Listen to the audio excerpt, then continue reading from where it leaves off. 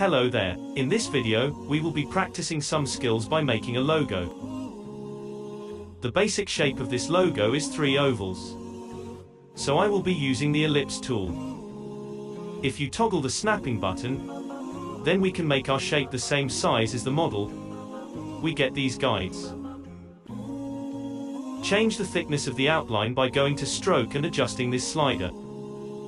Now, we want to make it thicker on the sides and thinner at the top, like this.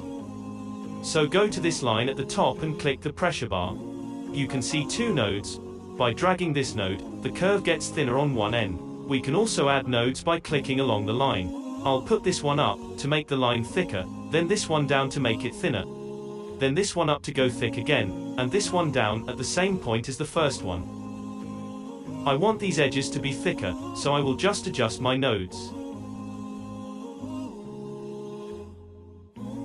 Now, for this next part I will take the ellipse tool and make another oval right here. Then take the move tool and place it in the top middle of the bigger oval. We have snapping on so we can see when the shape is aligned and centered. This one is actually thicker at the bottom. So we'll go to pressure again and click reset. I will add one node in the middle and drag the end one down. The opposite one will automatically move simultaneously. Now, I'll place the last oval. And reset the pressure.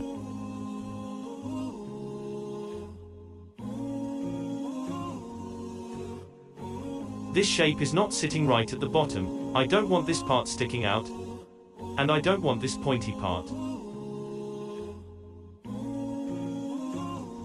So go to Layers at the top, and click Expand Stroke. If you take the node tool, you'll notice this is now its own shape, not a stroke. Now we can align the bottom of it with the bigger oval. Take the node tool again. Select these 4 extra nodes, and press delete. Click the top node and drag out the handles to make the shape more rounded. Now the same on the other side, you can drag the node tool over the nodes to select them all together.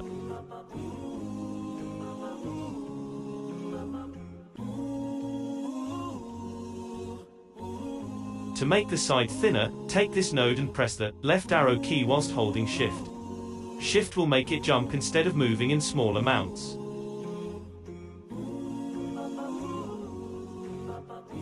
Do the same with the bottom node.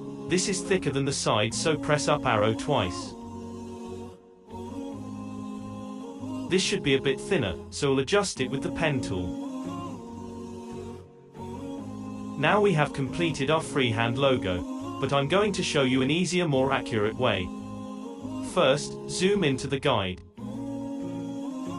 Take the ellipse tool and draw an oval over it. Go to the color panel and drag this slider to lower the opacity. Now we can see the guide below and make our shapes accurately the same as it.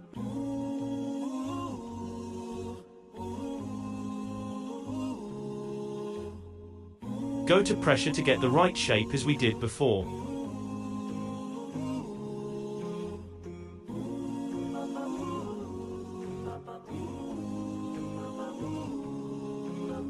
Now the next circle. Follow the same steps as before, and make sure you align your shape with the guide.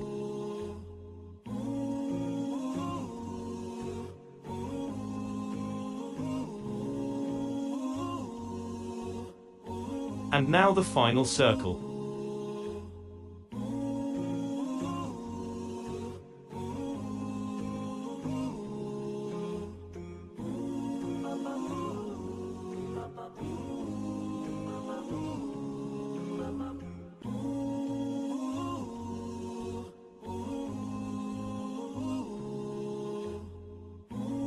Now, let's move this one out the way, and then hold Shift to select our new shape. Move it into the blank area and put the opacity back up.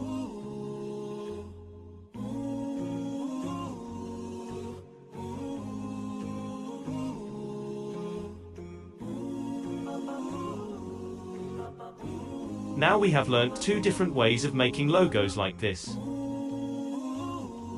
If you have learnt something from this video and want more tutorials like this, support me by subscribing. Please don't hesitate to ask any questions in the comments, I will be happy to help you.